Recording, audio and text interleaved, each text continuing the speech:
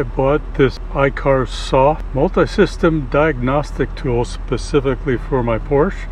This is the Ver3.0 Ver3.0 enhanced version, specifically designed to run with the Porsche. So here it is in the box. I'm going to open the box and show you how it's packaged and connect it up. So the tool comes with a nice soft case. Open it up. Got the manual here. It's got the tool here and the connectors.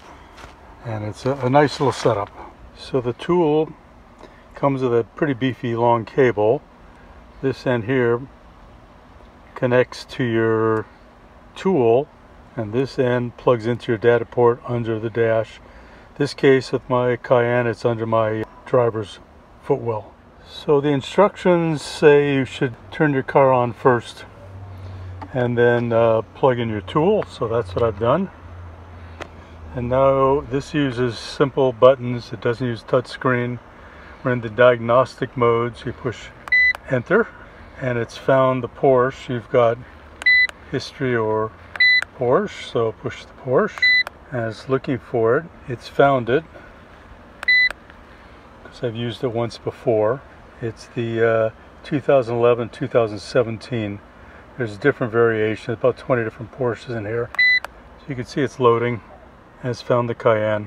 You want to confirm this. As you can see, this is the F1. This is your special tool button. You push that. You push auto scan, and she starts scanning. So the ignition switch is on.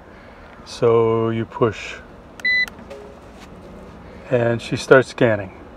She's doing all the stuff to look at everything. It takes a while to get all the different scans done.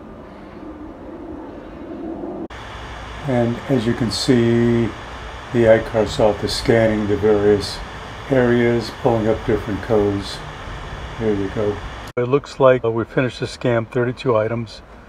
Most everything's in good shape. So it did show something called an exterior amplifier fault. I have no idea what it is, but we're going to try and clear the fault. So it says read fault code and then clear memory.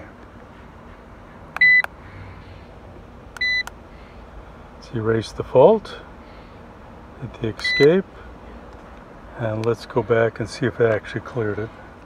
As you can see, it cleared the fault. So there's a lot of different functions with this. The setup lets you set the units and that kind of thing. This will let you analyze the different faults. Voltage is kind of interesting. Let's go ahead and push that. Push the enter button.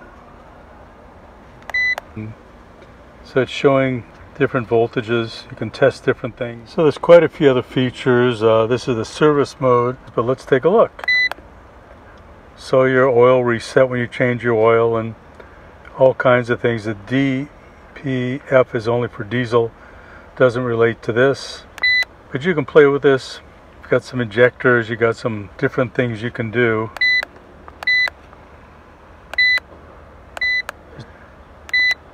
But there's a lot in this machine. It's a good machine to use. I recommend it. Buy it now.